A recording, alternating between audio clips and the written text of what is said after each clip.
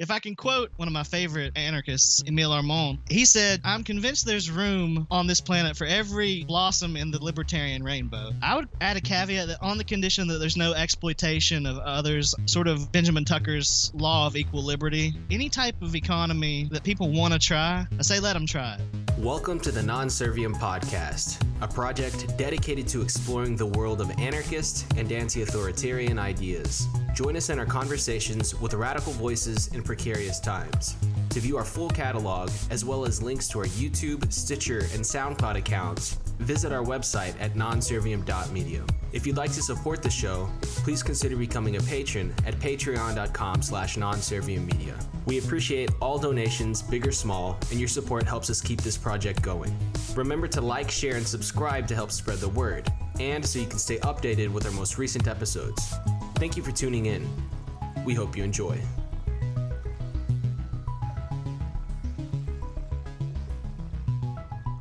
Hey there, everyone. Welcome to the Non Serviam Podcast.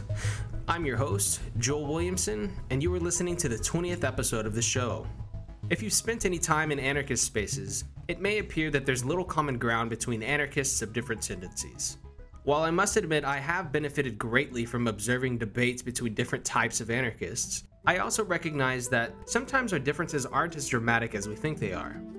Today I'll be chatting with an anarchist communist. And while we may have different approaches towards some things, our interests and goals overlap in a variety of important ways that make me feel optimistic about a society that allows for all sorts of voluntary experimentation to take place. An anarchy without adjectives. Here's my interview with a thoughtful guy who goes by the name of Matty.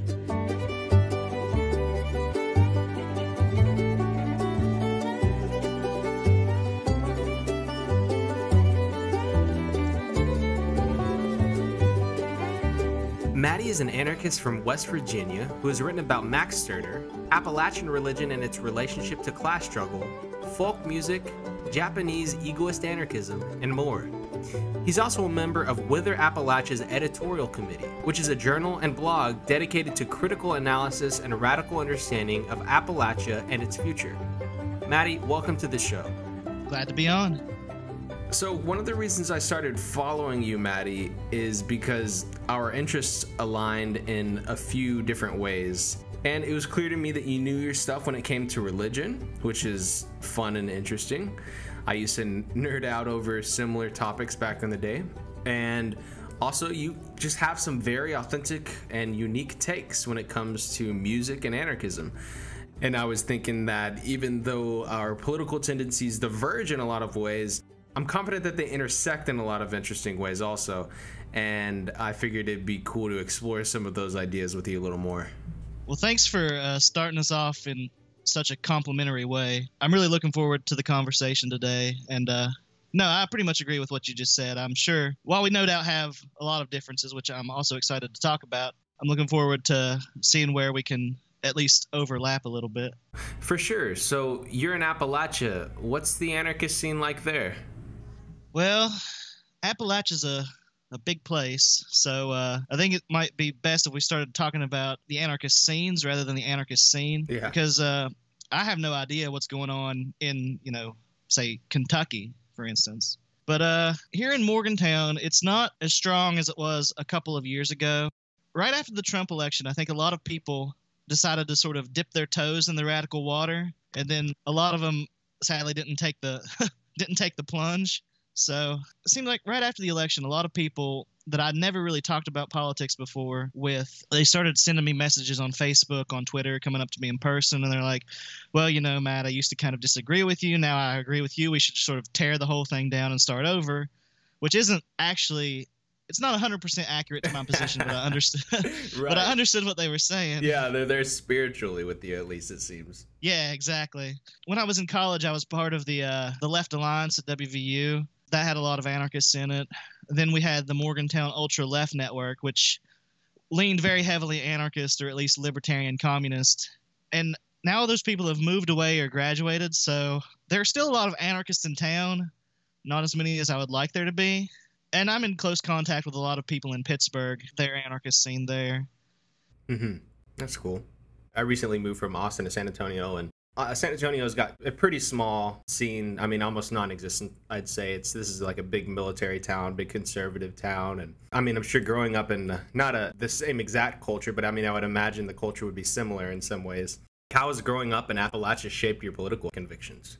Well, that's a really good question, because the thing that really first got me into thinking about any kind of serious politics was mountaintop removal. Well, just in case anybody doesn't know, that's it's right in the name there. They blow the top off the mountain so they can mine coal. And what they do with the rest of it, it's called a valley fill. They basically, when they're done blowing the top off the mountain, they push it into the nearest valley and fill up the land there. And so that was a really big issue around the time I mean, it's still a big issue, but that was a really big issue around the time I was 12 or 13. And just seeing that kind of ecological devastation, though I wouldn't have used that word then because I didn't know it, it really got me to think a little bit more critically about politics, about capitalism, about the environment, stuff like that. And of course, the whole history of Appalachia. Growing up, you hear a lot about the coal wars. You hear about things like the Matewan Massacre. You hear about the Battle of Blair Mountain. Mm-hmm. And even aside from that, aside from the more violent aspects of Appalachian labor history, you're still told about things like company towns, company script, and stuff like that. And so I think any Appalachian person who's a little bit familiar with their background isn't going to have a hard time seeing exactly how exploitative capitalism is, or at least can be. Yeah, for sure. So listeners of the show may have heard us discuss free market communism in past episodes, and I'm sure most are familiar with standard anarchist communism too. But I was wondering if you could explain what communism means to you. I'll try. So there are a lot of definitions of communism. There are people who will use the classic Marxist definition. We call communism the real movement that abolishes the present state of things, which is all right as far as it goes, but I think it's a little vague. To me, communism, in the simplest terms that I can really talk about it, is a classless, stateless society or economy, whatever word you want to use, based on the principle from each according to their ability to each according to their needs. Okay. And a lot of people, just your average normal person, I guess, hears the word communism and sort of freaks out. They might associate it with states, with draconian laws and tyranny and the USSR and different things like that. But you obviously are an anarchist communist. Yes. So can you spell out the difference between the fears that people have of what communism is and your anarchist communist take? Well, yeah, it's caused me a lot of trouble because it's, like you said, a lot of people hear that word and they get spooked. And I don't blame people for associating that with the USSR or, China or even North Korea, because there are a lot of people who call themselves communists today who still associate themselves with that. I wish they wouldn't, but they do. There's very little I can do about that. So that's why I use the mouthful anarchist communist. I would love to either just call myself an anarchist or call myself a communist, but when you get into these fine distinctions, it's not always as easy as I would like it to be to use a short label. And so if anybody wants to actually have the discussion, I'll try to talk to them, because Russia does come up, the USSR comes up a lot, and they'll say, well, this happened, that happened. I guess you love Stalin, huh, Matty? And I'm like, well, no, I don't. As far as I'm concerned, there was never really any communism in Russia. And then I try to explain, let's look at the definition of communism.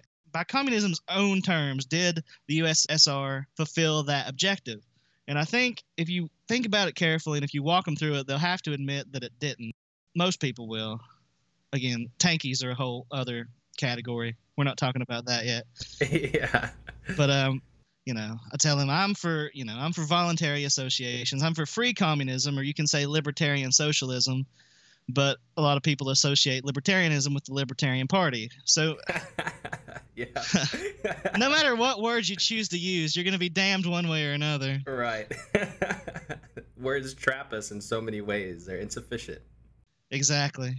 An interesting thing about you also is it seems that you've been influenced by sort of post-left thought. One obvious association that people normally make with communism is they associate it with leftism. But you seem to be somewhat critical to the left.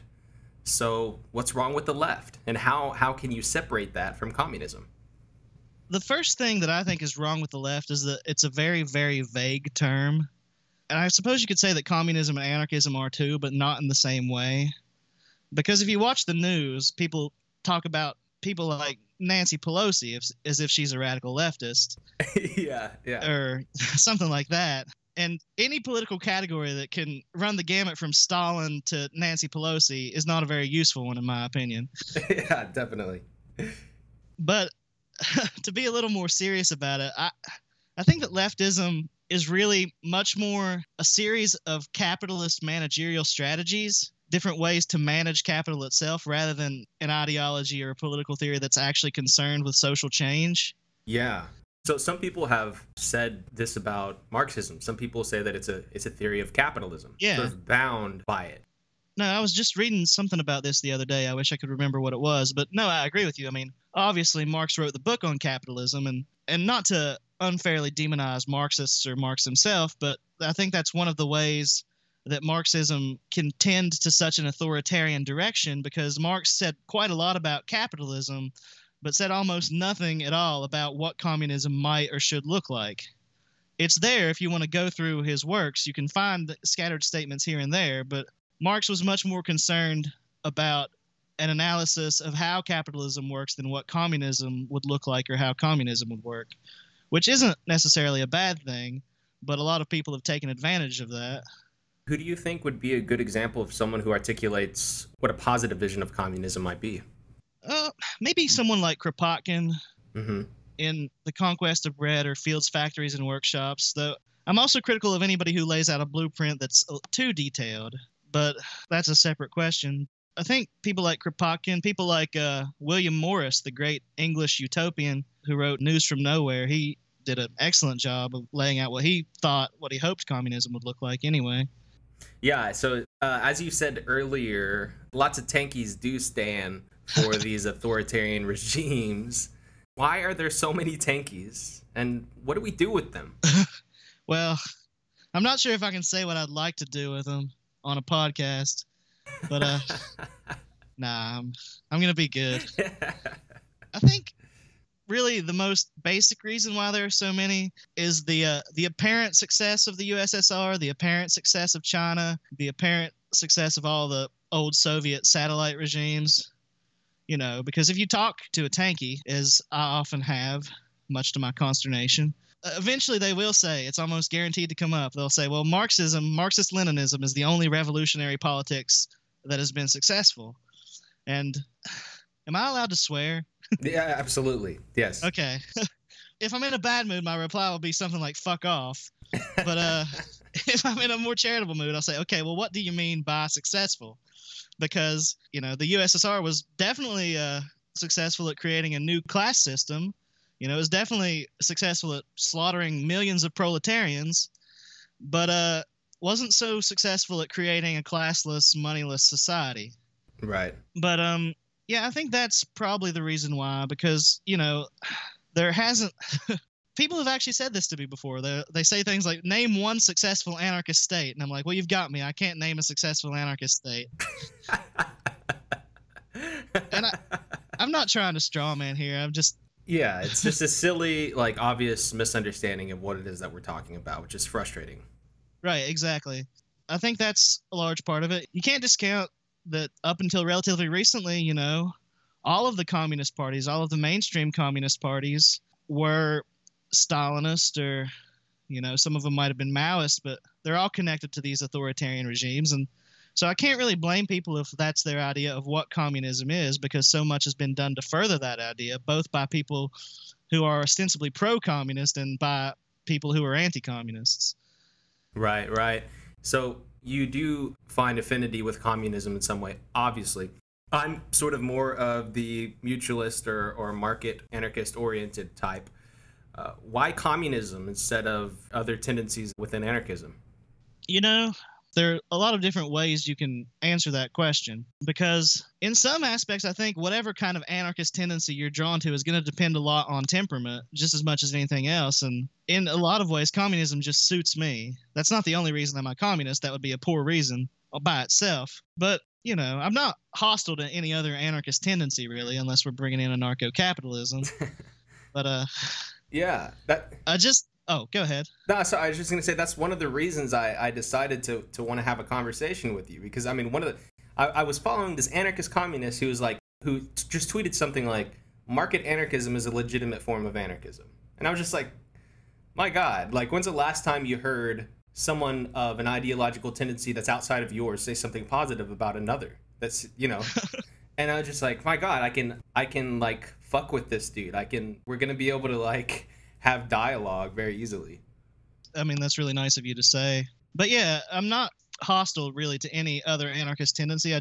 Every one of them that I don't identify with has certain things to me that make me a little bit uneasy. Not saying that it's outright authoritarian. It's just not as libertarian as I would like it to be. Like something like collectivism, which begins by collectivizing property and then immediately reverses itself by having individual remuneration in a wage system. I'm not fond of that. Mutualism, you have democratic, if we want to use that word, democratic workplaces, competing in a non-capitalist market. But no matter how democratized or no matter how libertarian the workplace itself is, market forces, to me, in my opinion, aren't very libertarian. Okay. You might be able to tell me some stuff about this, I don't know. But to me, they always seem impersonal, and if you want to use that word, sort of anti-democratic. And in any market economy, you're going to have to deal with that in some way or another. And I'd just rather not have to deal with that. Yeah. Well, it's interesting because you can sort of reduce the definition of a market down to just trade, right? You can say swapping things. Sure. But once that sort of becomes institutionalized and then maybe a medium of exchange is formed, then that starts to look like, and I think people's fear and what you might fear is once that becomes institutionalized and normalized, you then serve the market in some way instead of just doing what it is that you want to do. Whereas what I see with market exchange, specifically with the impersonal thing, that's actually a good thing to me in some ways, that you wouldn't have to know everything about someone in order to engage with them in a way that meets your needs in some way. And to me, money in exchange sort of condenses that knowledge through a process that makes it more likely for you to have your needs met. And if that isn't how you want to engage with the world, it's totally fine. Mm-hmm. To me, the entire point of market anarchism is to have that available as an option. But as soon as it becomes all-encompassing where you have no other option but to engage in the cash nexus, then I think what you were saying is like entirely fair. That it is then not so libertarian and becomes sort of this monolith of a way to interact with others. Mm-hmm. Because if you can hunt and gather to survive, or if you can be self-sufficient to survive, why not be able to trade to survive? Sure. And like I said, I'm not hostile to that at all. Mm-hmm. I'm certainly not hostile to trade. Well, in a way, but we might talk about that a little bit later. Sure. But no, it's I think we pretty much agree here, because the thing I'm concerned about is what you said, serving the market. When it becomes institutionalized, that's when stuff like that really starts to get my dander up. All right. Well, what's your vision of a healthy anarchist society? How might it work? That's a great question. I'm a big fan of Malatesta, and he sort of advocated a kind of wait and see approach. He said, any freely chosen stateless system, mutualist, collectivist, communist, syndicalist, whatever, I'm not opposed to any of that. I'm all for freedom of experimentation. I think there's going to be a lot of experimentation in any anarchist society, whatever that might mean. And so, if it turns out that mutualism is more conducive to freedom, more conducive to equality than communism or collectivism or anything like that, I'd say, hurrah for mutualism. Sign me up. Mm-hmm. Obviously, I have my own ideas, and I'm not trying to oppose any other anarchist's ideas, really. I'm just trying to make my own as clear as I can anyway. Yeah, absolutely. Well, I'm just curious, like, what is the everyday life for you in your free society, I think you and I would agree that obviously it would be great to live without a boss or a landlord. See, these are like just simple things, but like, how do I get a cappuccino in your imagined political utopia? I'm not, I knew you were going to ask that, but I wasn't ready for it yet. So in a lot of ways, I think things won't change very much. And in a lot of other ways, I think they'll change so drastically that we might not be able to recognize them. Because, not to use a cliche, but the best parts of our lives are anarchy already. Everything that you do on your own in your free time if it's actually free. In a lot of ways, people today never actually stop working, but I don't think that's going to change very much. I don't think, getting together with friends for some drinks is going to change very much. Right. Assuming the coronavirus ever goes away. I don't think, walking down the street, well, that might change a little bit, depending on whether we have cars or not. But the cappuccino thing, I think there'd probably be a place where you can get coffee. It might not be a coffee shop anymore. It's certainly not going to be a Starbucks. Yeah. I think, you would just go up and say, hey, I don't drink coffee, so what's your coffee order? I don't know. I might get coffee with like almond milk or something. Okay. So it's my day to be behind the coffee counter. You come up to me and say, hey, give me a coffee with almond milk. I say, okay. I hand you the coffee and you walk away. A couple of days later, it might be your turn. Yeah, I think I see what you're saying. Sort of like rotating, like voluntary labor. Yeah, absolutely. Okay, I think I see what you're saying. Like Charles Fourier, the great French utopian, he envisioned people changing tasks once every 2 hours during a workday. I think that would get exhausting fairly quickly. Yeah. But I think it's really not very healthy for people, either for their body or for their mind, to do one small thing over and over again, 5 days a week, 6 days a week, 8 hours a day. Mm-hmm. So I think rotation of tasks is going to be an important thing. I don't think we're going to have to give up anything we want if we want it bad enough. We might realize that a lot of things we think we want, we don't actually want bad enough. If I was a big coffee aficionado, but if I'm not willing to take a turn at the coffee shop, mm-hmm. I might realize that I don't want to drink coffee as badly as I thought I did. Yeah, totally.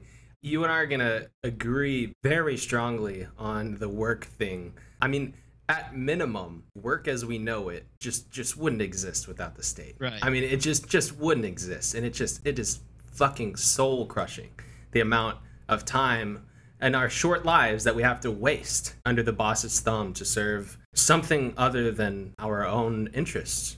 Oh, absolutely. Have you seen the movie Office Space? I have. It's been a while, but yeah, I have. Well, there's a line from that movie that I'll say a lot to my coworkers. We don't have a lot of time in this world. We're not meant to spend it this way. Yeah, that's good. That's very true. Another world is possible, and god damn it, man, we gotta fucking try to build it, because this shit ain't working, and it's not conducive to human flourishment. Oh, absolutely. So, even though you prefer not to live in a way that is sort of market-oriented, does your vision of a free society allow for the freedom of people to experiment in trade and market exchange? Absolutely, because I think that if it wasn't allowed, it would have to be forbidden in some way. And to use the old situationist slogan, it's forbidden to forbid. Yeah. So, no, I'm not. If I can quote one of my favorite anarchists, Emile Armand, he said, I'm convinced there's room on this planet for every blossom in the libertarian rainbow. Mm-hmm. I would add a caveat that on the condition that there's no exploitation of others, sort of Benjamin Tucker's law of equal liberty, which I wouldn't use that term, but just so I have a concise way of talking about it, that would be the one condition I would apply to that. So, mutualist, collectivist, individualist, syndicalist, any type of economy that people want to try, I say let them try it. It might have better or worse results, but that'll be something we can learn from. There's going to be all kinds of experimentation. There's going to be a lot of different things that are tried. I think that eventually one or the other will come out on top, but maybe not. Yeah. Maybe there will always be different things being tried at the same time, which I wouldn't have a problem with that either. I think that was more or less Malatesta's view. Okay. I could see like a norm forming, but it's hard for me to think that with that much experimentation that we wouldn't just see just possibilities expand exponentially because of the freedom that we would be given to do that experimentation. And your caveat of adding non-exploitation to the libertarian rainbow is sort of implied in the word libertarian, right? Well, you would think so. Right, but not always. There are a lot of people. Right. Yeah. Yeah. We're on the same page. For sure. So it seems like you're definitely somewhat sympathetic to anarchism without adjectives. Is that accurate to say? Yeah, definitely. I used to try to use that label. It just resulted in too much confusion, so I pretty much abandoned it. But no, I think that's a great ideal for every anarchist to at least think about. I'm definitely sympathetic to it. Mm-hmm. Well, it's a mouthful too if you're concerned with expending too much energy on what it is that you identify with. Anarchism without adjectives has a few more syllables than I think anyone could possibly tolerate. I've accepted it a long time ago that I'm never going to be able to be as concise as I'd like to be. All right. Well, moving on a little bit. Yeah, I want to move into some questions I have about religion. Okay. As I mentioned earlier, you've written a bit on the subject. And I personally grew up religious and developed an interest in theology because of that. And I'm no longer religious, which I don't know whether or not you are. However, I always appreciated folks who explore the intersections of religion and politics as you do. How did you become interested in that topic? Well, you said earlier we probably have a lot in common, and you pretty much just described how I came to be interested in religion. Because I grew up in a very religious family, and it's actually around the same time that I became interested in anarchism. I became interested in other religions, other theologies, and started to begin exploring that for myself. And, I'm not religious myself any longer, but I'm still interested in it as something to study. I was a religious studies minor when I was in college, and so I've just kept up with it since then. Yeah. Speaking of, you wrote an article called All Prayer is Class Prayer. What was that all about? First of all, that wasn't my title, but I did write most of the article. Oh, okay. Just a clarification. But yeah, that was an article that me and a friend at Whither wrote about Appalachian religion in the first half, mostly in the first half of the 19th century, and how it affected or didn't affect class struggle. Because the thing about Appalachia is that its geographic isolation, relative geographic isolation, has made it sort of a hot spot for a lot of fringe religious groups that don't really exist anywhere else. And a lot of other places they've died out, but they still have a fairly strong presence in Appalachia. And we just wanted to kind of pick that apart, how exactly did that play into Appalachian farmers, Appalachian miners, their daily lives, their working conditions, how they responded to class struggle. And that's a pretty old article now. It came out about 2 years ago, I think. Mm-hmm. Yeah. What was interesting about it to me is where you pointed out that people engage with Christianity in a cathartic way that sort of deal with whatever angst they may have, whether it be with work or sort of existentially or whatever. I don't know how you feel about this, but I've often felt that to convince, say, my grandmother out of Christianity would feel almost imperialistic. No, definitely. I have similar feelings about my grandmother. Yeah. So... I mean, I might edit this out, but I've never even told her that I'm not a Christian. Yeah, same.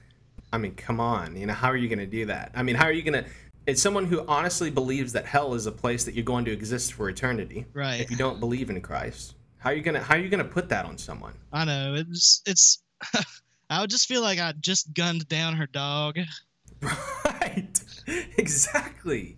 Like, so, it seems that if we're rejecting Christianity and the Protestantism that I think we might have grown up with, then you have to reject the puritanical imperialism that comes with it also. Yeah. How do we promote freedom from Christianity without falling into militant evangelical atheism? I'm really not sure, because I think we've seen like an attempt of that a couple years ago when the new atheist movement was sort of at its peak.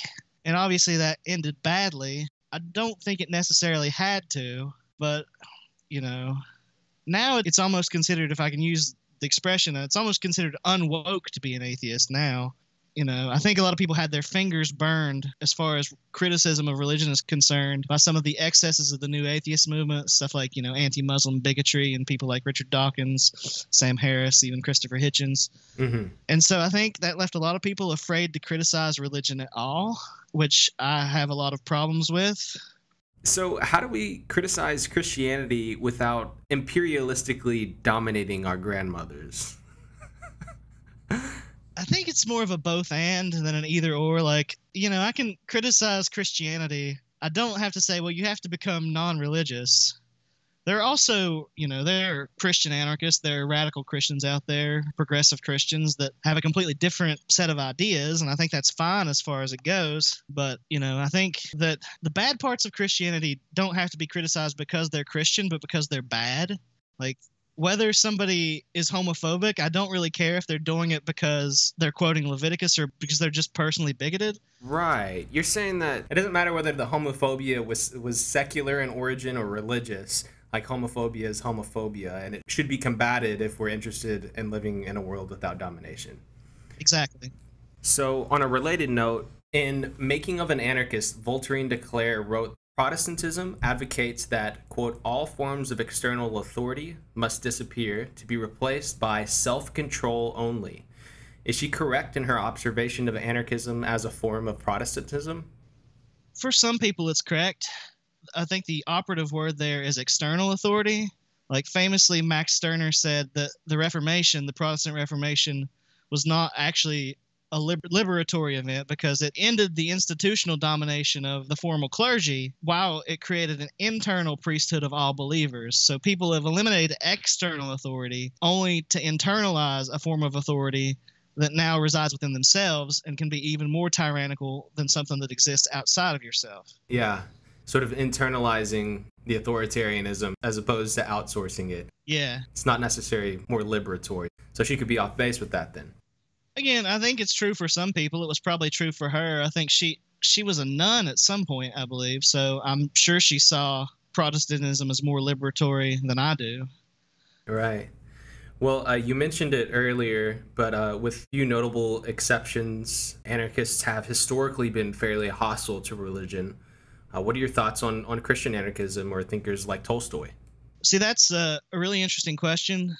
Because when I first became an anarchist, I would have called myself a Tolstoyan. Because when I became interested in politics, out of my opposition to mountaintop removal, the Iraq War was at that time too, and I was extremely opposed to that. But I was sort of trying to gel my politics with my religious convictions, and so I decided that I would become a pacifist. And so for a while, I believed that, war was wrong on religious grounds. And so I'm still anti-war, but obviously religion doesn't have anything to do with it any longer. But I was looking for something that would sort of gel with that, and I was listening to a lot of Utah Phillips at the time, folk musician, anarcho-pacifist, and somehow or another I got turned on to Tolstoy.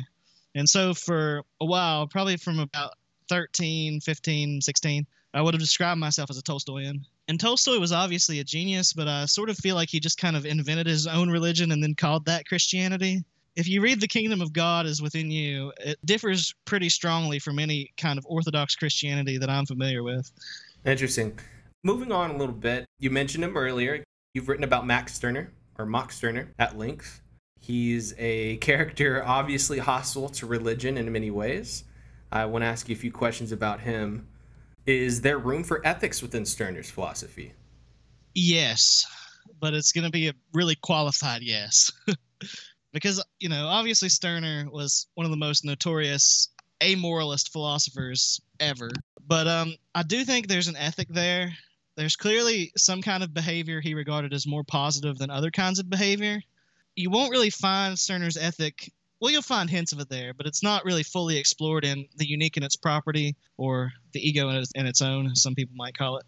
To really get a good sense of Stirner's ethic, I think you need to read one of his articles called The False Principle of Our Education, because it's there that Stirner talks about how an authoritarian, he says, whoever is a complete person has no need to become an authority. He says that by dominating other people, you're actually more dependent on them than they are on you. That someone who has to become unique by dominating others is just, his words are, the shoddy product of the people he's dominating. So a master is something created by slaves, but slaves aren't created by a master. And when he relates this to education, he says, I'm paraphrasing obviously, but he says, I'm against the educator becoming an authority to the child, but also for the child becoming an authority over the educator. He says they can oppose their wills to one another, but not become authoritarian over each other. Interesting. Yeah, it seems to at least imply some sort of egalitarianism. Yeah, well, definitely. I mean, people have sort of a theme park idea of Max Stirner where, egoism means you're going to run roughshod over other people. Mm-hmm. And I think that's silly. Obviously, Stirner influences individualist anarchist thought in some ways. Why do you think so many on the left and other anarchists treat individualism as a dirty word? I think probably because it's become such a buzzword among conservatives. The whole bootstrap narrative, people interpret individualism as the social and economic laissez-faire, each for himself, the devil take the hind one, that sort of thing. And as far as I'm concerned, that's not individualistic behavior at all. It's it's kind of a herd mentality because every other conservative agrees with that. But I don't know. I mean, I wonder more about this from anarchists than from Marxists, because I can understand why, a Marxist would be at least a little bit hostile to individualism. But with anarchists, it's kind of something that I've thought a lot about, because I don't really see any good reason for them to be so hostile to it.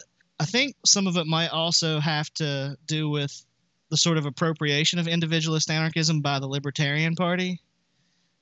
Back to Stirner a little bit. What evidence is there that Nietzsche's work was influenced by Stirner? Not very much. I mean, people who believe that Nietzsche was influenced by Stirner will tell you that there's a lot of it. It's all second or third hand accounts, most of it circumstantial. Nietzsche would have known of Stirner's book because he knew the history of materialism and the philosophy of the unconscious, two books by Frederick Lang and Edward von Hartmann, I believe. He knew those two books very well, and Stirner's book is mentioned in both. So he would have knew the name, he would have knew the title of the book. There's very little evidence that he ever read Stirner. He might have, but we just don't really know at this juncture. Like, Nietzsche's favorite student at one point checked out the book from the library at the university he was studying at. And several of Nietzsche's friends and relatives have tried one way or another to say whether he was or not, but we just don't really know. As far as I'm concerned, he might have read Stirner, but I don't think Stirner was a big influence, if he was an influence at all. And Deleuze says that Nietzsche was influenced by Stirner, but in a negative way. Deleuze believes that Nietzsche was familiar with Stirner, but used him more of a springboard to distance himself from Hegelianism and stuff like that. So the real answer to that is we don't know. I'm more on the side of that Stirner was not an influence on Nietzsche, but other people have said other things. All right. So getting into some of the meat of what it is that Stirner advocated, some people have beef with Stirner because of his emphasis on might makes right. It's easy to see this take as basically an underlying rationalization for fascism. Is this a fair critique? And what did Stirner actually mean by that? It might be a fair critique, depending on whether or not the person is asking it in good faith or bad faith, because I've had people do both. As far as the philosophical underpinnings of fascism, I think might makes right is just the underpinning of any form of organized government. It's a physical description, not a prescriptive or an ethical one. Stirner does say words to the effect of, one goes further with a handful of might than with a bag full of right. And obviously that can be a little bit disconcerting when you first read it, but he's stating a fact. He's not saying this is what people should do, or it's a description of how power works. Right. And he didn't believe in rights. So obviously taking the might makes right literally is false. It's inaccurate. Yeah. So he is just sort of describing a material condition then. Yeah. Well, people like Michel Foucault, they've said similar things. Foucault is all about how power functions. And other people say it the same way when they say that history is written by the victors. Again, that's just a description of a fact. Right. It's not saying that history ought be written by the victors. Exactly. All right. So one other critique of Stirner that I'd like to throw at you, and correct me if I'm wrong on this, but this is what I've read. It seems that Stirner didn't have a very long life, and it seemed that it was quite stressful and maybe even tragic in some ways. What might this say about his philosophy? Should we judge the tree by its fruit? Great question. For those who don't know, I'll just hit the bullet points. Stirner died when he was about 45 of an infected insect bite. In the time between publishing The Unique and Its Property, he had a variety of jobs and never stayed in any of them for very long because he was very deeply in debt. And to avoid his creditors, he had to move around a lot. Didn't always work. He was thrown into jail twice for failure to pay his debts, and at one point had to advertise in the newspaper for a loan. And that's not really a great success story. It's not a life full of romantic or idealistic adventures the way a lot of famous revolutionaries, a lot of famous anarchists have had. I'm not sure how much we can judge his philosophy based on that. How many people judge Nietzsche's philosophy on the fact that he went insane and spent the rest of his life in an asylum or something like that, you know? Other people have tried to draw the connection, you know, like John Henry Mackay. He tried to point out that Stirner's philosophy had an ataraxic, almost Buddhist dimension to it, avoiding being dragged along by any of our appetites. And so he tried to justify Stirner's poverty and his unfortunate life by saying, no, he was just living out a philosophy of non-attachment. I think that's pretty dubious. So I don't really know. His later years aren't as tragic as people often try to make them out to be. There's been some more research on that, but I can't really give you the details right here. It's mentioned in Enemies of Society, which I don't have my copy in front of me right now, but if anybody wants to look it up, I'm sure they can. But no, I don't think it's fair to judge Stirner's philosophy based on his life. Or if it is fair, it's only fair to do so to the extent that we do it to other philosophers. I think there's a conversation to be had there, but I don't think we can evaluate his philosophy strictly in biographical terms. Okay, so we don't normally take musical breaks on the podcast, but I thought it'd be cool to briefly showcase our guest talent. So at this moment in the conversation, we took an opportunity to grab a beer and pour another glass of wine. Feel free to do the same if you'd like. Here's Matty singing Freight Train by Elizabeth Cotton. Freight train, run so fast. Freight train, run so fast. Please don't tell them what train I'm on, so they won't know what route I'm gone.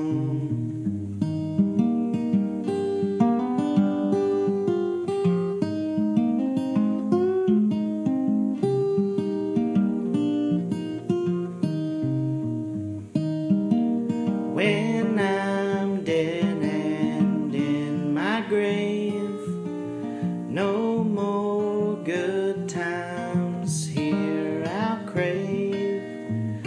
Place the stones at my head and feet, tell them all that I've gone to sleep. Freight train, run so fast. Freight train, run so fast. Please don't tell them what train I'm on, so they won't know what route I'm gone.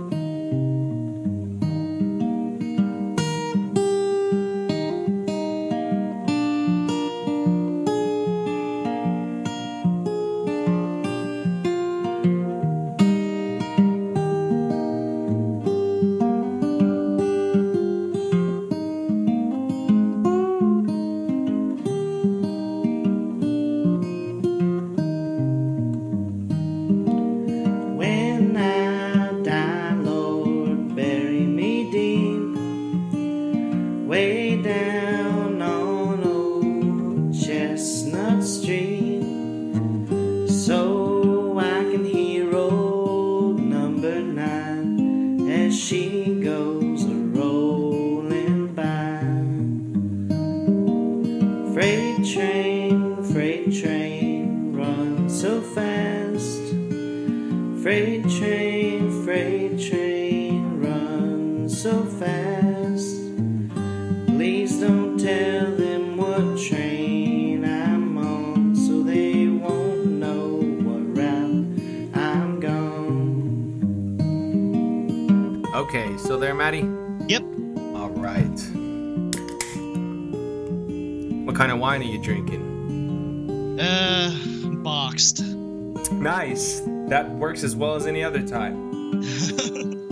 I heard there was like a blind study on people to taste test wine. They gave them like really expensive wine and like really cheap wine, and like the vast majority of people just couldn't tell the difference. No, I'm sure.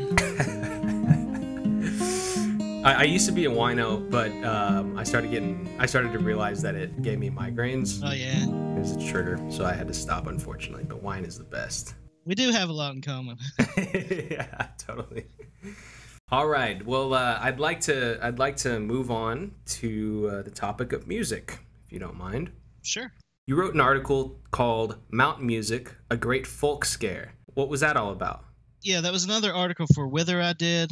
So one of the other people on the Whither editorial committee said, well, Matt, it would be cool, if you wrote an article about the politics of folk music in Appalachia. And that's what I tried to do, because it's interesting that the folk music revival in the United States, which ran from about 1940 to 1965, was mostly associated with left-wing politics, which is sort of an anomaly, because in the rest of the world, folk music revivals tend to be associated with revivals of nationalism and consequently with right-wing politics. And so this was an article that just sort of traced exactly what made the American folk revival different from other folk revivals, how leftist politics, leftist politics, communist politics, whatever you want to call it, became incorporated into the urban folk revival, mostly associated with the 60s.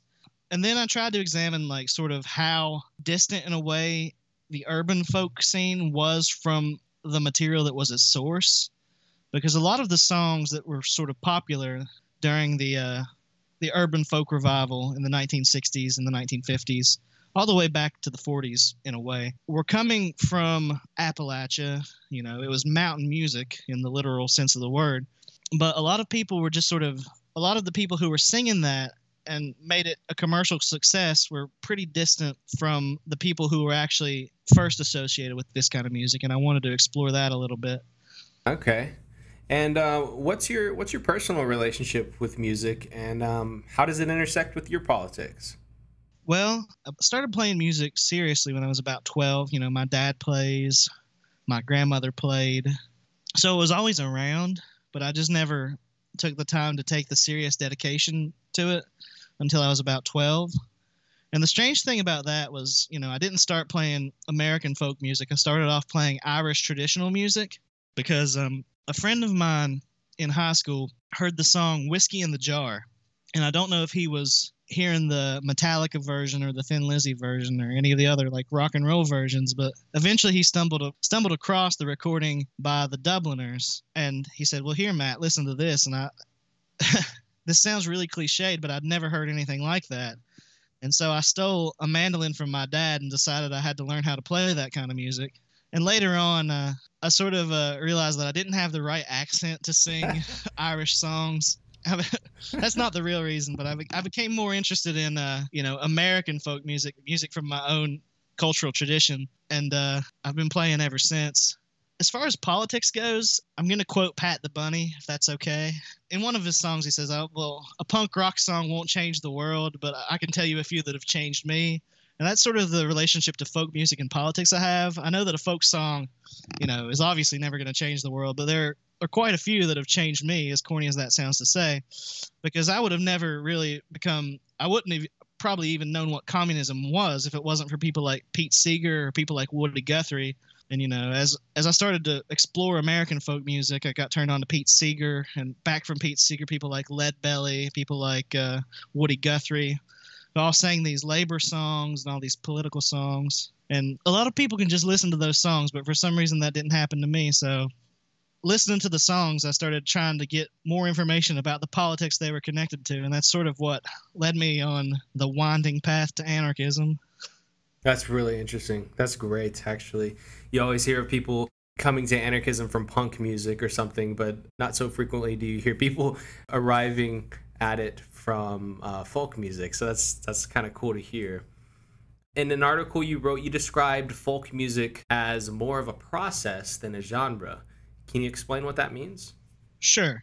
So folk music is a process and not a genre, in the sense that folk is an umbrella term that encompasses many, many genres. There's folk blues, there's folk, stuff like mountain music, there's polka. Some polka is folk music.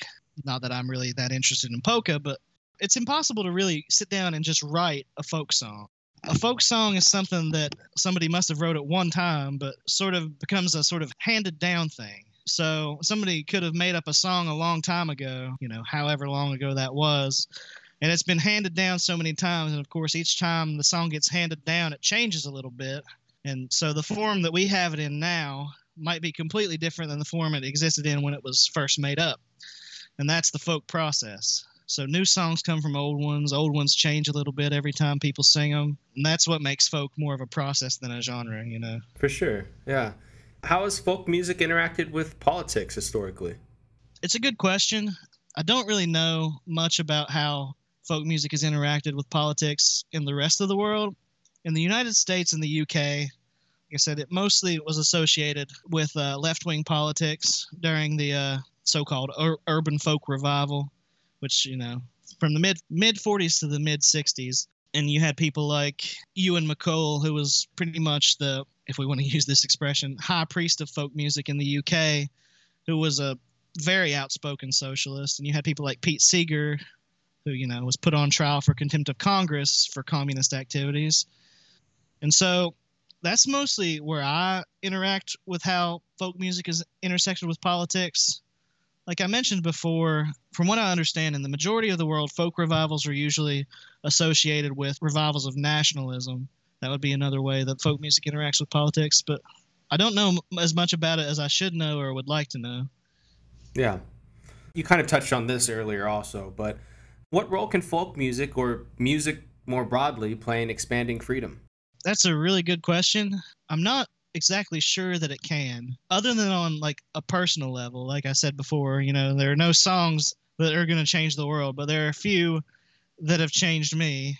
And so one way I think is people can address issues, because the first time I'd ever heard about, Emmett Till, the murder of Emmett Till was in a Bob Dylan song. And obviously, later on I learned the whole history of that. Or, when I first heard about the IWW, I never would have heard about the IWW if it hadn't been for the various IWW songs that are still really popular. So that's one way, people can address issues. I will say that political songs are really tough to write, because there's a difference between creating a valid musical experience and well-intentioned pamphleteering. People don't like to be preached to, so it can be difficult to write a good political song. Obviously, there are differences in approach. Like if you're writing a song for people to sing together at a rally, it doesn't have to be a piece of poetic genius. There's a big difference between dump the bosses off your back and how many miles must a white dove sail before she can sleep in the sand. It's difficult to talk about music in a way that's not cliched or even a little bit corny, but music does bring people together. It's obviously a great feeling when you're marching down the street and you start the chorus of Solidarity Forever and everybody joins in. That's a great unifying feeling. And I think that's another way that it can expand freedom. There's also a lot to be said just for how much just creating something, how much that expands freedom on a personal level. Utah Phillips, who I mentioned earlier, he said on one of his shows, he said, in a post-industrial mass marketing economy, a revolutionary song is any song you choose to sing yourself. Damn. Which that's a big thing that I'm about. Like my Twitter bio says folk music evangelist. And that's obviously a bit of a joke, but I really do wish more people would realize that they could make music themselves instead of pushing a button and relying on other people to make it for them. Obviously, I'm not against that. It's just, obviously, it's a lot of fun to do that for yourself. Right. It's good therapy, too. Absolutely. Well, something I want to move on to now is the topic of tactics. We normally cover such topics on the podcast, and not to beat a dead horse, but something that you and I have affinity with also is sort of our hostility to voting. I mean, you'd think that an anti-voting position would be canon amongst anarchists, but it seems, unfortunately, that that's not always the case. Yeah, especially recently. Yeah, it's very strange. Why do you oppose voting, and why do so many so-called anarchists think that it's a good tactic? There are a lot of reasons that I oppose voting. Just to get the most obvious out of the way first, it doesn't work. They always say, the lesser of two evils. This is going to get us closer to where we want to go than where we were before. I can't really see how that's really ever happened. But more importantly, I think that voting implies the transfer of one's will to another person. I think that anarchism, in a fundamental way, sort of rejects the entire principle of representation. And so just on principled grounds, I would have to I would have to reject voting because even if voting could have some liberatory effects, I think, again, other people might question this because I would have thought that anti-electoralism was a core anarchist principle, but I think a core anarchist principle is the importance of self-liberation, and any kind of change, for better or for worse, made through voting is going to fly directly in the face of that. And just to go back to the first thing for a little bit, it just doesn't work. I mean, voting can literally take hours in some places. You stand in line for that long and, only to be turned away for some arbitrary reason. And so, like you said, I would have thought this was sort of an article of faith for anarchists of every stripe. Like I said, especially recently, that doesn't seem to be the case. And a lot of people have gotten really angry with me over that.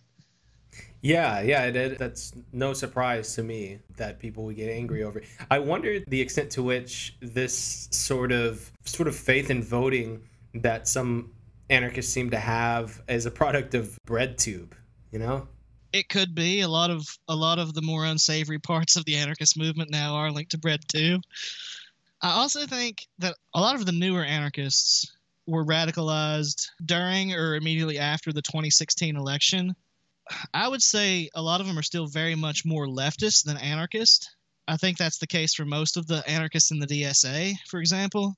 And so I think that influence is going to take a while to wear off. I hope it wears off. But in the meantime, it's a very, very frustrating thing. Another interesting thing about the way you choose to frame your politics and what people normally would associate with those politics is that you are actually somewhat hostile to democracy. What's wrong with democracy? Yeah, I am a little bit hostile to democracy, and that kind of scares a lot of people because the way political discourse is framed, especially mainstream political discourse, is that if you're hostile to democracy, then you support tyranny. Whereas I obviously don't support tyranny. I don't support democracy either. I support anarchy. And the biggest thing that's wrong with democracy is that democracy is a form of government. And as an anarchist, I want to eliminate all forms of government. And I can try to explain a little bit more what that means. So people like David Graeber or people like Noam Chomsky, who is the biggest anarcho-democrat out there, they tend to frame democracy as something that any form of egalitarian participatory management of society is democracy.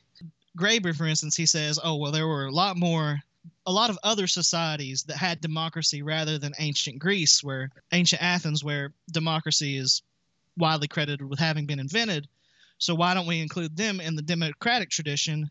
I would like to problematize that and say that, yeah, there are more inclusive, more egalitarian, more participatory ways of running society, but I think it makes more sense to say, okay, well, democracy has fallen short of all these other ways of participatorily running a society. Rather than cram them into the democratic tradition, I think it would make more sense to respect and honor them in their own terms where we can. Yeah, I feel you there. And there are other critiques of democracy besides that, because democracy certainly needs a critique. Not all the critiques, in my opinion, are equally valid. There are some who critique democracy on the grounds that democracy is rooted in the idea of the public as a writhing mass that needs to be controlled. That was pretty much Bordiga's view. So does that mean you favor consensus as a decision-making process instead? Not always. I should have touched on this earlier. But when we talked about being anti-voting, I'm not anti-voting as in the pure act of voting. If my roommates and I were trying to decide what we wanted on a pizza and we put it to a vote, I wouldn't necessarily be opposed to that. I'm anti-parliamentary, anti-electoral.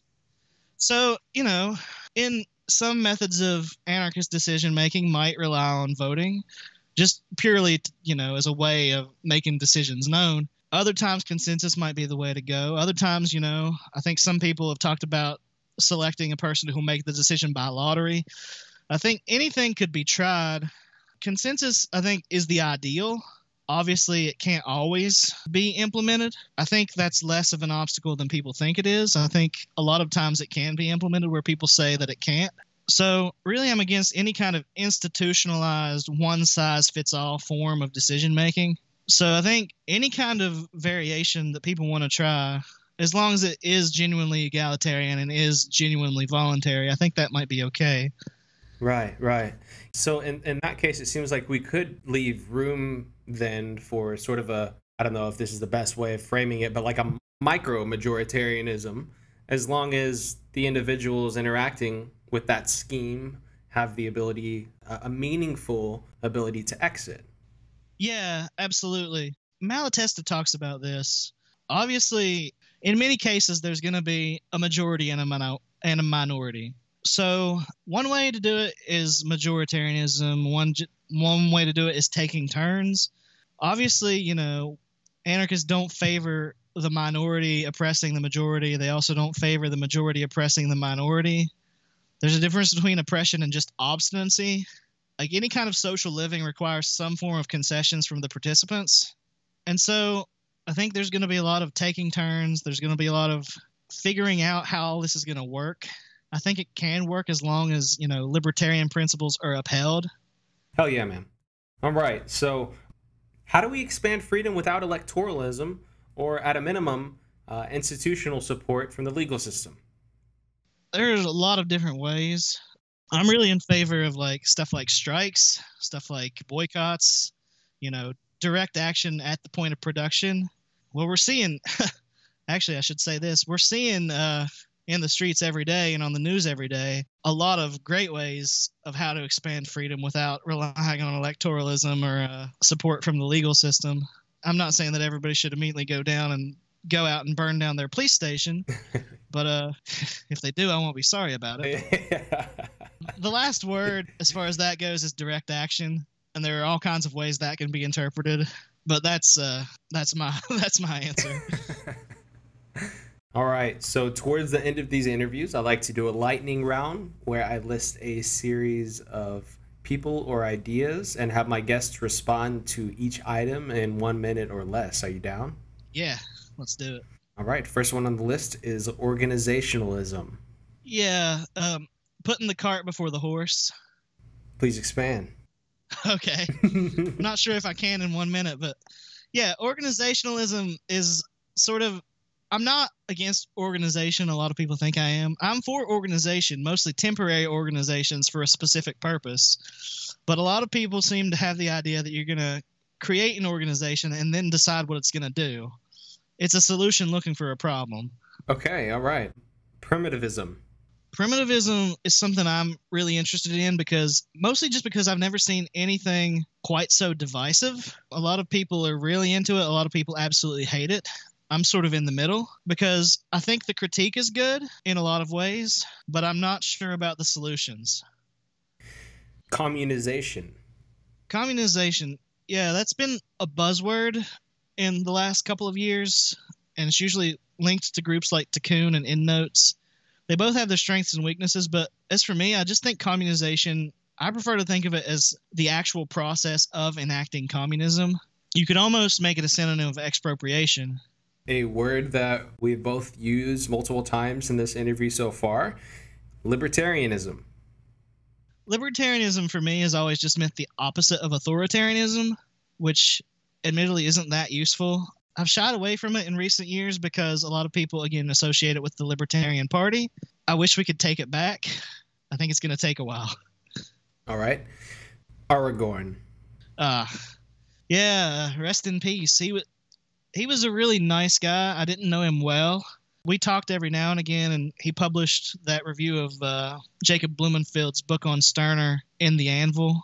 Every time we talked, he was really, really nice, which was surprising to me because he had a very prickly reputation, but I miss him a lot. Yeah. The Grateful Dead. The bane of my existence for a while. This is more of an issue when I was still performing, which is obviously on hold due to the coronavirus, and when I was busking especially, because that was a lot of people's only reference point for old-time music, and I'd be playing all these folky songs, and it never failed. Someone would ask me, do you know any Dead? And the only Grateful Dead song I know is Friend of the Devil, and anytime I played it, they would be like, oh, that's so overplayed. And I'm like, what do you people want? Oh, that's funny. In Texas, the go-to always seems to be something like, y'all know any Skinner? Ugh. It's even worse. Man alive. All right. So moving towards the end of our conversation here, Matty, What's your advice to others for creating a better anarchist culture? I'm not sure that I have any, but I'll try. So I think one way to do it is to try to engage with ideas that you don't agree with. Not necessarily so you'll agree with them, but just because it'll give you a better understanding of what they are. Like we talked about, you commented on how unusual it is for a communist to not just blanketly condemn market anarchism. I think a lot of that is because people have no idea what exactly they're talking about. That sounds more dismissive than I intended it to. That's not what I meant, but a lot of people, just from discussions I've had, a lot of people are talking about these things without really learning about them first. And that kind of behavior has always sort of alarmed me. I'm not sure I really have anything else. If you had one beef to pick with other anarchists, what would it be? What do you think they should do differently? Stop voting. Now, I was reading a pamphlet by Wolfie the other day, and he has it was an article called Anarchist Realism. And he talks about how so many anarchists are willing to vote, how many of them are willing to petition the government, how many of them are willing to engage with politicians, going off the idea that a revolution isn't going to happen anytime soon, and we have to do what we can to make sure the lesser evil is there every time. And I'm very hostile to that kind of thing, because I think taken seriously, that kind of just undermines any sort of radical action you might take whatsoever. Mm-hmm. So less of that. That's what I would like. All right. Where should folks go to follow you or support your work? They can follow me on Twitter at Reverend_Banjo. They can also occasionally see articles from me at Whither Appalachia, which we have a Facebook page, and I think we still have the blog up, which I think is just whitherappalachia.blogspot.com. If not, you can just Google Whither Appalachia, and I'm sure it'll come up. Yeah. All right. Well, is there absolutely anything I forgot to ask you that you'd like to touch on before we end the interview? I would just like to say that I'm primarily a writer, not a talker, and so I hope people bear with me as I stumble through my responses on this podcast. No, you sounded great. You sounded absolutely great, and I can't thank you enough for joining me, Matty. I really appreciate it. Well, thanks for having me on. I had a great time. Yeah, you got it. Well, thanks so much, Matty, for joining me today again, and I hope you have a good rest of your day, and hopefully we'll talk to you soon. Thanks. Talk to you later. All right, bye.